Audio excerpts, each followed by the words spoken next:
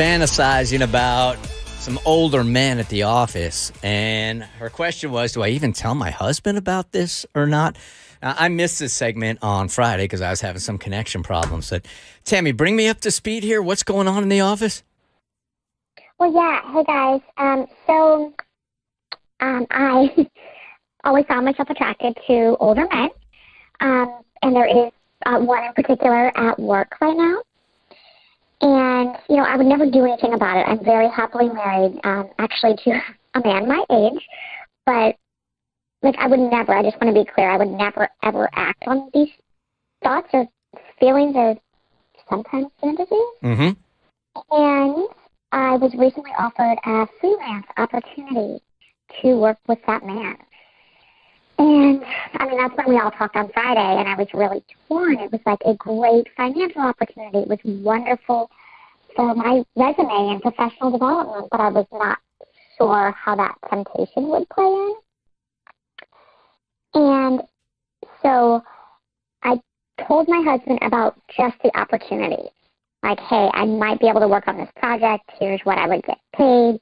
And he was so excited. He's like, you need to do it. There's no reason you shouldn't. This opportunity doesn't come along this often. The money's great. And that is all I told him about the opportunity. I did not say who else is involved. When we're talking about fantasizing, what are we talking about here? I mean, you talking about like when you're with your husband, you're thinking of this dude in intimate times, or what exactly does fantasizing mean? No, just sort of like more of a daydream, but frequently. And it's not when I'm in the presence of my husband like that at all. Okay, so you think he's an attractive man. Are you attracted to him? Yeah. Yes. Okay. And the thought here was, do I tell my husband, or was the thought here, do I take the job? Both. And so I did not tell my husband all about my coworker. I didn't think that was something he needed to know in this moment. However, I did tell him about the opportunity, just like the strictly business part. And after talking it through with him and sort of thinking over the weekend, I did accept that freelance project with this man. Okay. All right. Here's what drives me crazy sometimes about infidelity is when people say that they made a mistake. So you go into the office, you're already walking into a dangerous situation with this dude that you're attracted to. You're not just fantasizing about him, you're attracted to it, all right? So you could put a stop to that thing right here, right now, but you're not. So you're going to look back at this and you're going to go, that was the first mistake, right? Mm-hmm. And then lunch was the second mistake. These things aren't mistakes. They are a series of bad decisions. And when you call up the Bert Show, we say, like, we're going to talk to you like we're best friends. So if you're my best friend, I would say that you are setting yourself up, all right, for infidelity right now by making the first of a series of bad decisions. And when you do have an affair, do not call it a mistake because you could have stopped it this weekend. Well, I will not let it get to that. Like, right. will not. Pinky swear. Right.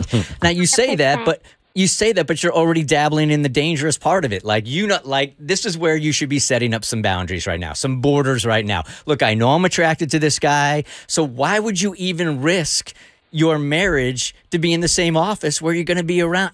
Look, go ahead and do what you want, but you are making a decision here. This is not going to be part of a mistake.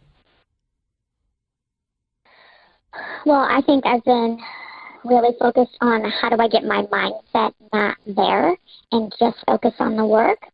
And it might take a little bit of extra mental power from me, but I believe I'm capable of doing that. Okay. Hey, it's your call. I mean, here. Kobe Mack wants to go. Kobe Mack wants to go to the Bible on you. Oh. Hey, Kobe Mack. Yo, what up? How we living, Bert Show fan? Go ahead, represent Jesus. Listen, yo, if we turn to the book of Mark, chapter 8, verse 30, it says, if the hand tells you to sin, then cut it off. Right. And the good brother has just said this young woman, yo, it can't be played. You got to pray for a better phone. My brother. His sermon's kind of starting to sound like Satan took over. Satan messing with his phone. Some Look, backward messaging there. Tammy, I'm going to let you go. I'm just saying this. Look, you are making bad decisions starting today, and you have to own that, okay? If this gets out of hand, you got nobody to blame but yourself. That's all I'm saying. That's tough love from Bert Weiss. And I sincerely appreciate it. But yeah, I think I want to be the bigger person here. Okay, you do that. Okay. All right, have a good day. I think I've been clear on that. Yeah, you guys got anything on this? I'm sorry. You took that one over. I kind of ran. You guys got anything on this one? I mean, No, the Bert sermon was good. Okay, yeah. You crushed it. All right, Tammy, see ya. The Bert Show.